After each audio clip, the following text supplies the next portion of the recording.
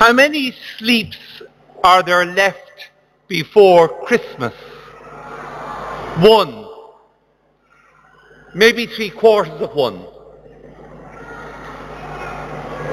But it will be the soundest night's sleep of the year, won't it?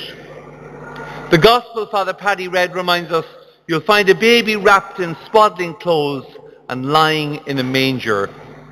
Luke's Gospel reminds us that's what it's all about. A baby born in a stable on a bed of straw. God joining us in a most remarkable way. God with us in the fragile and the messiness of our lives. God taking flesh, just like one of us. Away in a manger, no crib for a bed, the little Lord Jesus lay down his sweet head. My fascination this year is on reindeers. Hands up those who know any of the reindeer names, Santa's reindeers. What are they again?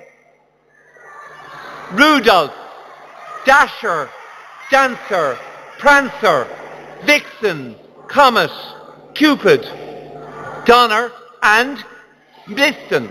Blitzen was the one that got lost in Wexford 2 years ago, and Santa collected it this time last year. But let's remember Rudolph. Rudolph the red-nosed reindeer had a very shiny nose, and if you ever saw it, you would even say it glows. That was written in 1949, first performed by Gene Autry, affectionately known as the singing cowboy. Did cowboys visit the baby Jesus? Who did? Shepherds. Again, Luke's Gospel that Father Paddy read reminds us in the countryside close by there were shepherds who lived in the fields and took it in turns to watch their flocks during the night.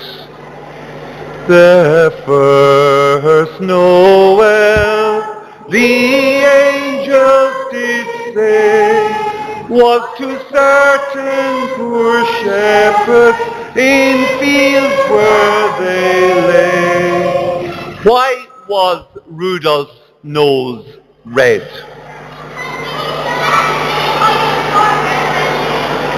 I'll tell you. Scientists have done a study in a top university in Oslo that tell us Rudolph had, listen to this parents, listen to this granny and granddad because you could have this as well, a respiratory parasitic infection. It's not covered by VHI or Aviva. But apparently reindeers are prey to 20 or 40 more parasites specific to them. Their noses are full of membranes filled with blood that warms the air as they breathe in and cools it as they breathe out. Boys and girls, let's try breathing in and out. Shh, now. Breathe in. Breathe out. Breathe in again. Out. Now don't go asleep. Mary, will you take this baby boy? Mary, will you take this baby boy? Will you fill the world with love and joy? Will you take this baby boy? When I came into the church this evening, first place I visited was the crib.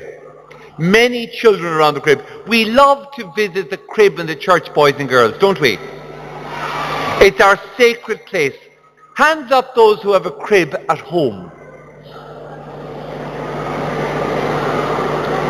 When you go home, boys and girls, I want you to put the baby Jesus into the crib. Maybe he's wrapped in Christmas wrapping paper at the bottom of the Christmas tree. Open the wrapping paper, place the baby Jesus in the manger, give him a hug, and give everyone in your family a big hug as well. Will you do that? And our eyes at last shall see him through his own redeeming love. For that child so dear and gentle is our Lord in heaven above. Christmas is about family, a blessed family, but also a homeless family.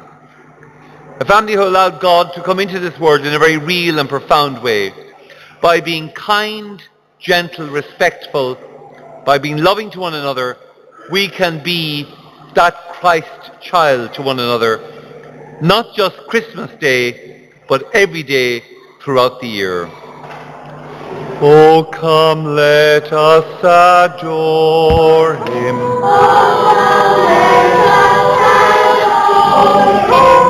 Oh, come, let us adore him.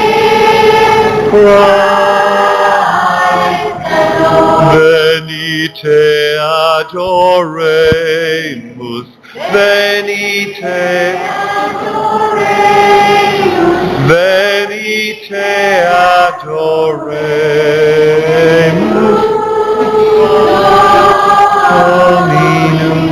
May we adore him not just this Christmas night, but every night and day throughout the year.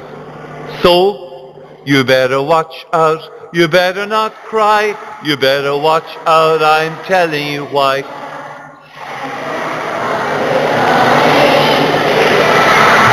Excellent. Now you're very good singers, so every blessing and good wishes to all of you for a good Christmas and 2019. Amen.